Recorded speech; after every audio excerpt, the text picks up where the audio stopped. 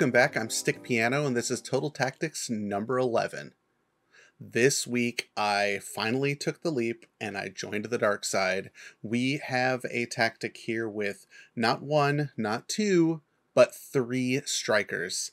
If you've been watching the Football Manager PvP scene or paying attention to some of the tactics that are populating online, 3 strikers seems to be a little bit of the new meta, and so we've decided to throw our hat in the ring here on my channel, and this week it's 3 strikers. Now, I've started with a very simple 3 striker tactic. We'll see if I try to take this even further, but the results of this first shot at the tactic have been extremely encouraging, and I will say right now, this is the first version of it. I built this version, I tested it, and got these results. The reason why I'm making the video right now is that I'll leave it to you to min-max this tactic. If you think you can take it even further, I implore you to do so and post your results in our Discord. The link to the Discord server is down below, and as always, you can download this tactic in the Discord server. It will be shared in the Testing Tactics YouTube channel, as well as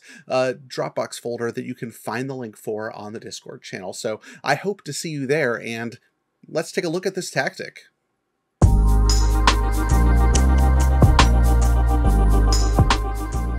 Alright, so this is the tactic, and it's just a narrow 4-3-3. Simple, right?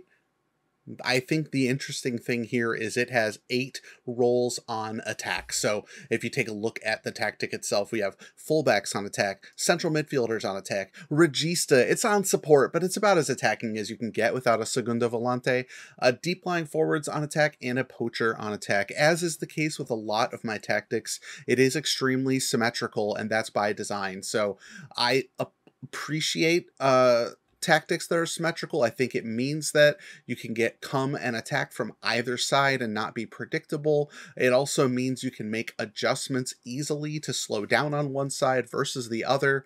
And, you know, it just keeps things simple, and I think that helps a lot with how you play FM when you have these like symmetrical tactics to begin with, because they don't have any glaring weaknesses and a lot of strength. So that's what we've gone for here too. You can even see the tactical style is still the custom vertical tiki-taka that I started with when I built this. It says narrow 2 here in the title, but narrow 1 never got made. It got made and then never tested. So narrow 2 was in fact the very few first tests that we did with this shape. So I'm really excited to bring it to you. So if we take a quick look at the instructions, first off, it's on very attacking. So that's also a big thing to watch here, which is not something I do very often. And certainly might be a thing that you decide to change if you want to like min-max this, but I wanted to maximize the aggression of those 3 strikers, especially those deep line forwards. So it plays out of defense, low crosses, because we play a lot of through balls. Like there's not a ton of like headed goals in this tactic, which is something you could also tweak to do, but extremely high tempo, and we are focusing play down the wings. That is to use the wingbacks to interact with those deep lying forwards as much as possible to kind of pull and stretch defenders out of position and create wide open chances for that central striker. And it seems to work a dream. In transition, very simple. No instructions to the goalie distribution. Just let the goalie make those decisions for themselves. If your goalie has very poor decision making, then perhaps you would want to lock in the distribution. And then out of possession too, it's just aggressive high lines with offside trap, much more often on the trigger press, which a lot of people have kind of settled on more often being the best way to trigger a press. That is something I generally agree with. However, we're playing a much higher line with 3 strikers, so I think it's a good opportunity to just get as aggressive as you can on that press with those 3 strikers pressing high to like to force those turnovers and get those like steals and immediate goals, but also just to continually force the goalie into a long distribution. And so that way you can win the header down with your 3-man midfield, getting to that second ball first, and then transitioning right back into attack. So I do love this like 3 striker hard press. So the tactic I think is really good. We got these fullbacks on attack providing the width. They're forming a passing triangle with the CM attack and the DLF. Occasionally the regista pulls the ball up through the middle. A lot to like. I think a lot that's interesting. That poacher stays home, right? It just runs up and down that central channel, waiting for service from the DLF, waiting for through balls from the CM on attacks. It's very potent. But let's see a few highlights here to kind of truly fully understand how the tactic attacks the opponent.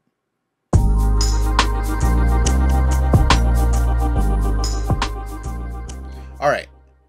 In this highlight, we're going to illustrate the concept that I just talked about, which is how the width, especially the attacking defensive players, really helps pull the defensive line completely out of play and creates this like passing triangle between the deep lying forward on that left or right and the like corresponding defender. So let's watch this play develop and you'll kind of see what I'm talking about. So Di Lorenzo just fires this ball off into space. Insigne runs onto it, right? So we have like one of the defenders here. We have like Biragi, who's one of our defenders, kind of coming in pretty deep already with this play, just on the ball over the top. And Biragi's going to run into a nice little pocket of space here, which just means that, look at here, we have 1, 2 defenders, and then 3 attackers. So the 2 CM attacks and the central striker. And then we have another player, Muriel, in the back post, which kind of just kills Pellegrini's a chance to get involved in this game. So overloading here on Demiral just creates the goal, and that's what's happening here. So you're stretching them from left to right with runners through the box and using width in this tactic to get the goal. So Insigne cuts it back, Biragi's there, and Osimhen is in front of the net and scores. All right, you're ready to see 8 men on attack, because that's what happens in this tactic. Even the regista gets involved. So we'll hit play here. Koulibaly and Rahmani here playing the ball out of defense. Here's Fabian, the regista, with it. And now Elmas passes it off to Pessina, and Fabian starts to walk forward. Already we know, right, the wingbacks are on attack. The Di Lorenzo's underneath my head here, but also you've got Muriel, and you have Osimhen, and you have Insigne all on attack up through middle. So here we go. Pessina is carrying the ball. Fabian's getting on his horse.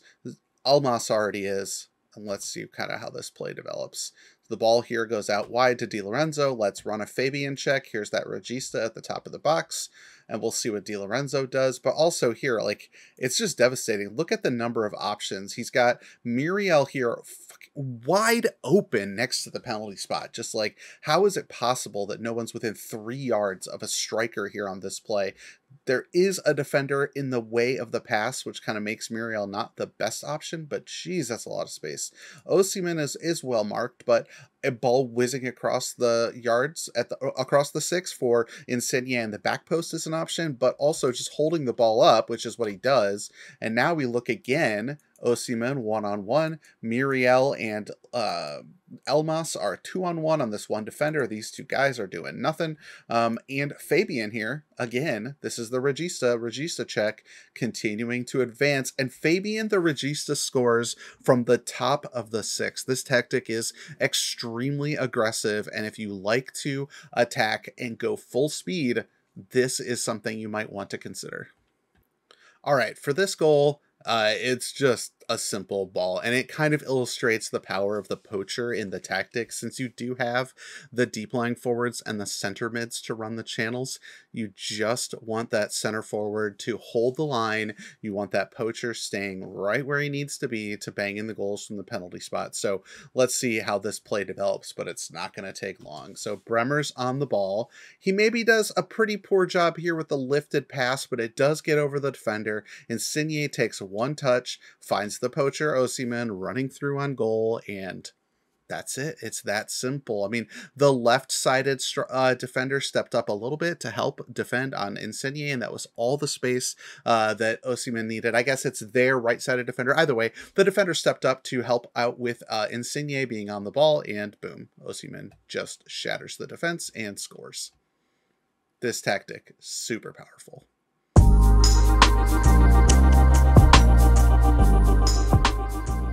All right, let's take a look at these results. And holy cow, we have won the Elite League on 78 points. It's an excellent result with this tactic, and I was extremely surprised when I saw this come up as the testing results came in. Not only did we win the Elite League, we finished second in the Balance League, second in the Average League, and we won the Underdog League. So lots to dissect here, but let's take a deeper look at some of the numbers. So when you take a look at the Elite Leagues tables, we have scored 99 goals, which is pretty impressive, and 30 more than Liverpool managed in the division. So not quite hitting that century mark in this division, which we have done before on the channel, but very close. 55 allowed kind of makes sense since we're playing 3 strikers against 9 other very good teams, but plus 44 goal difference, tops in the division, so it makes sense that we were able to win 7 points clear of Liverpool. When we take a look at the balanced league, you'll see again here we were top scorers with 104 goals, 53 against, again, so a reasonably high number. We are getting broken down by some of these teams. For a plus 51 goal difference, though, is still very good, and 79 points. So we are 10 points adrift of Liverpool here, who get a ton of easy wins here. And if your tactic does it to beat Liverpool, it's almost impossible to win the Balance League. We did lose 7 times, and 3 of those were to Liverpool and 2 to Real Madrid. So predictable, I think. So that makes it very difficult in the Balance League to really win it, and I'm very happy with this result. When we take a look at the Average Teams League, this is where, again, we hit the century mark with 106 goals. Second place had 68, so we had 38 more goals in this division than the next best scoring team, which was Leicester. We did allow 56, which was in the bottom half of the teams in the division, but that plus 50 goal difference makes it kind of surprising that we didn't win the division, but we were only 2 points behind Arsenal, so it's not really a huge deal. A few too many draws, I think, in this division, but, you know, I think if we simmed this out 4 more times, we would win the league more often than not. So the tactic, I think, is looking pretty spicy here in the Average Teams League as well. And then against the Underdog teams, I think this is a record on the stream. 141 goals scored. Just a ridiculous number. 38 allowed here, which makes more sense because the team quality is just so high. I think we can stop a few of these teams from scoring. But 103 goal difference for 88 points. Is a fantastic performance in the Underdog League. It's not the best performance we've had. We've cracked 100 points before in the Underdog League, but 103 goal differential and 88 points is still very good, far exceeds the minimum threshold for an excellent tactic. So overall, I'm extremely happy with this tactic. And if we look to the stats a little bit more deeply, you'll see that it is that poacher that really dominates the games. 39 goals for Victor Osimhen playing as that poacher.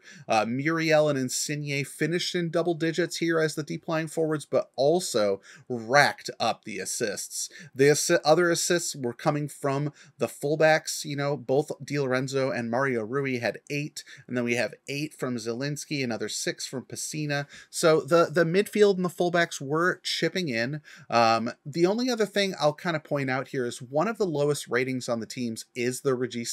We saw one of Fabian's only goals in the highlight packages. It's possible this is the wrong role, and that's kind of a place where you can get involved with this tactic on the Discord. Take a chance to min-max it and see if you can beat these results. I think this shape has a lot of potential. Obviously, there's a lot of people tooling around with 3 striker tactics on Football Manager right now, and this test really showed the reason why. So hopefully you've learned something about the 3 striker meta today.